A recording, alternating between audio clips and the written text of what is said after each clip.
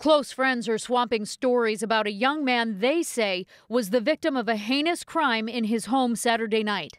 Brutally just beat him and tortured him and did things to him that no human being should ever have done to him.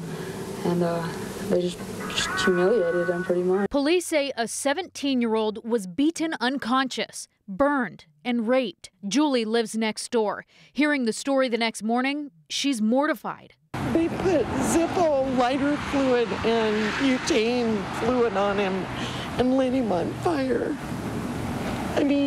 His alleged attackers, 18-year-old Christopher Sparks, 19-year-old Cody Rector, and 20-year-old Robert Bernal were no strangers. Nicole McMillan says they picked on her friend for years, but nothing like this. I've known this kid since I was 10, 11 years old, and it just didn't seem like anything that they had in him. McMillan says it was a house party that got wild. No one even realized the teen was missing until another girl finally wandered into a back room. He was laying there unconscious, and she said it didn't even look like him.